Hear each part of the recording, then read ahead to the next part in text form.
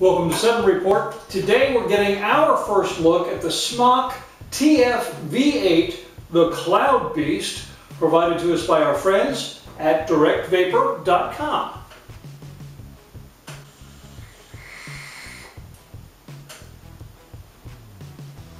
I've been using the SMOK TFV4 tank since November 2015. It is one of the highest rated pieces of hardware I've reviewed for 7 Report. Its vapor and flavor production are as good or better than any other tank I've ever used. So when DirectVapor offered to send me one of the new SMOK TFV8 tanks to review, well, I immediately accepted. Before going any further, let me make one thing just perfectly clear. The SMOK TFV8 tank has been on the market for a few weeks now, so this is the 7 Report first look, not the first look anybody has ever published on this tank. I just wanted to head off the trolls who may have commented, first look, well that thing's been around forever. What are you talking about, first look? Because I get those kind of comments, okay? This is the 7 Report first look at the SMOK TFV8 tank.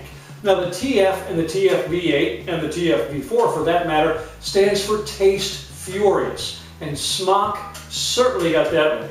Now they also refer to the TFV8 as the Cloud Beast, and we'll see about that. We're going to switch the camera angle, open up the box, go over some of the specs, take it apart, take a look at the coils, fill it up with some e-juice, come back to this camera angle, and take a very first vape with the SMOK TFV8 Cloud Beast from our friends at DirectVapor.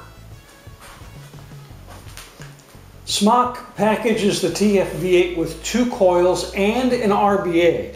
There's a 0.15 ohm V8 T8 octuple, that's 8 head coil that is already installed in the tank. Then there is the V8 Q4 quadruple coil, which is right here. Let's see down inside that. And we'll show you inside the quadruple here in a minute. And then there also is the RBA that comes with it, a 0.28 ohm Clapton dual coil setup.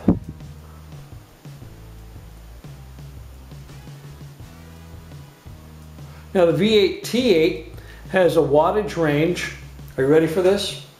Of 50 to 260 watts with a best range of 120 to 180 watts. SMOK recommends a range of 50 to 180 watts for the V8 Q4, with the best range being 90 to 150 watts.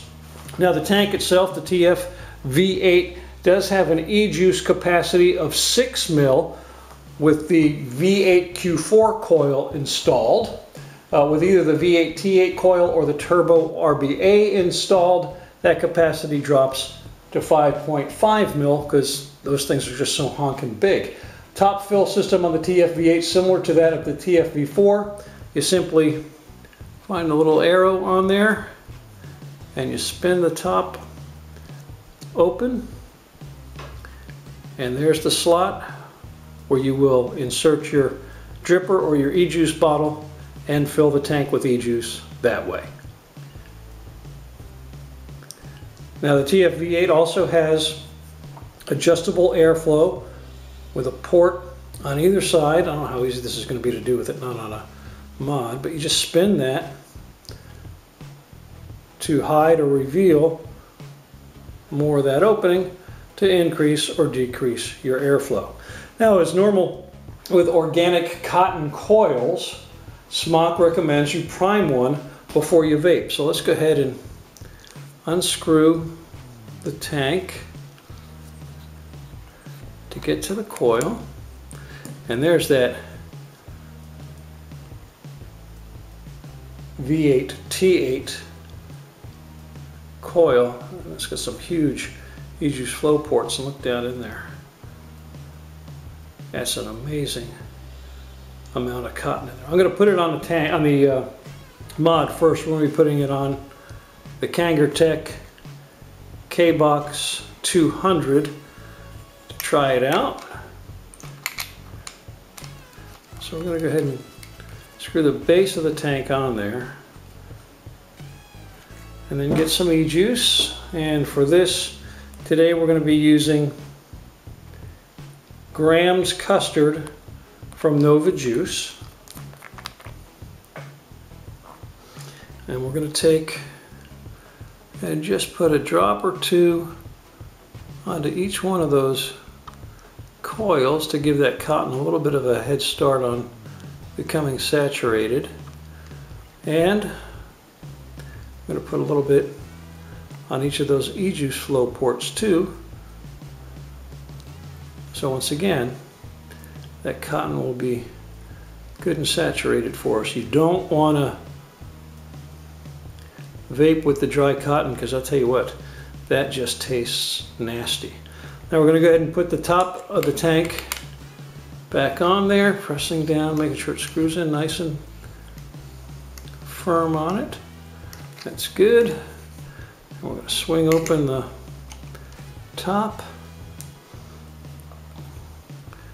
Put the e-juice, that's rather a chubby e-juice bottle, but we're going to go ahead and drip some in there. Fill it up.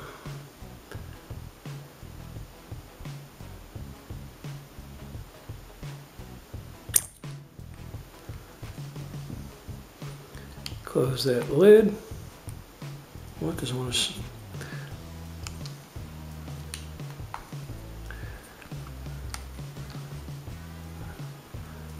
There we go. I got a little bit of e-juice on there. Make sure it's on there nice and snug.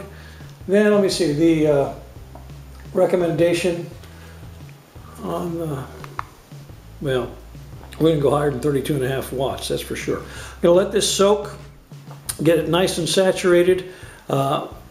Check those recommended wattages again because I turned the page, and come back and give it a first vape. The SMOK TFV8 Cloud Beast, courtesy of DirectVapor.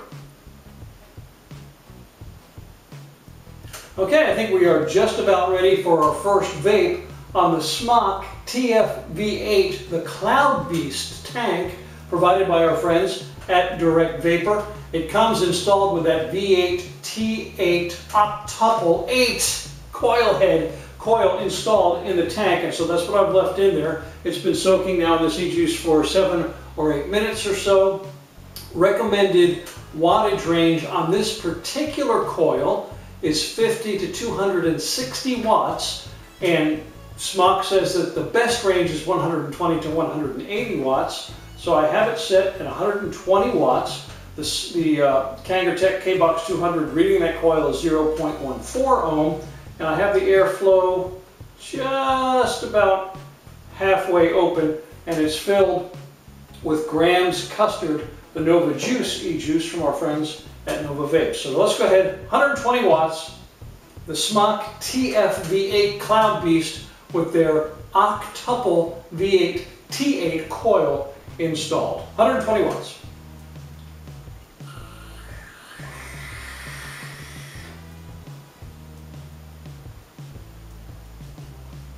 My goodness. First of all, that's some good tasting e-juice. Second, that is not a bad amount of vapor. This is a very wide drip tip on the TFV8. It's a little bit different than on the TFV4, the prior model of this tank from SMOK. And I think what is the case with these coils that SMOK makes, if there's one tiny little drawback with this, because I love these tanks, it's that it takes a little bit of time, not quite a full tank, to break in those coils where you don't get some of that cottony taste in there.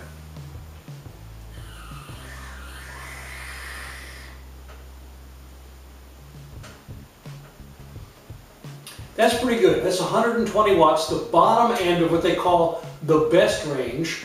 They're saying the best range on this particular coil, again, 120 to 180 watts. So let's go halfway. Let's take it to 150. I don't know if I've ever vaped anything at 150 watts, to be quite honest with you. Let's see what we get.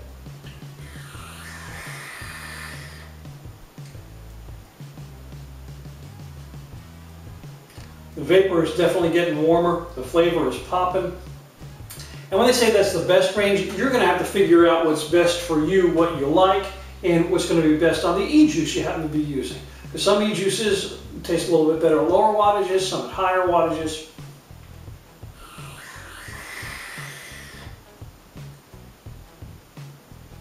Man, that is pretty good. Well, for the purpose of this demonstration, let's go ahead to 180 watts, which is the top end of their best range. They're saying you can crank it to 260 watts. This mod will only go to 200. So we're only going to go to 180, see what we do. And you know what, with 180, I'm going to open that airflow up a little bit. Matter of fact, I'm going to open it up all the way.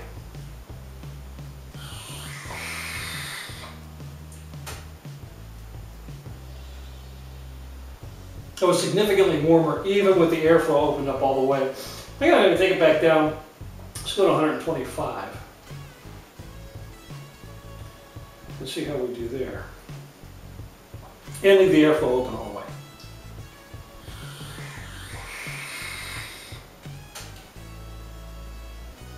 I think that's a little closer to the sweet spot for this particular juice. But this is really something. I'm going to be using this tank pretty extensively over the next week or two. We have quite a bit of things in the queue to do reviews on. Still have a first look to do on the HS Plus Cygnus too coming up. But I will be using this pretty extensively. It is so vapory in here with this tank. And then come back with a full in-depth review on it in the next week or two. I want to thank again our friends at DirectVapor for providing the Cloud Beast TFV8. Now, let me see if I've got that price on here where they've got it. I will definitely have a link for you in the description section of this video on our YouTube channel and on our website, in the body of the article on our website, to DirectVapor.com, the product page for the TFV8. They have it available for an amazing price of only, am I reading that right? $38.95 for a tank like this. That's amazing. Thank you so much for being with us today on 7 Report for this first look at the SMOK TFV8 Cloud Beast. Please do subscribe to our YouTube channel. Check out the rest of our website too, 7report.com.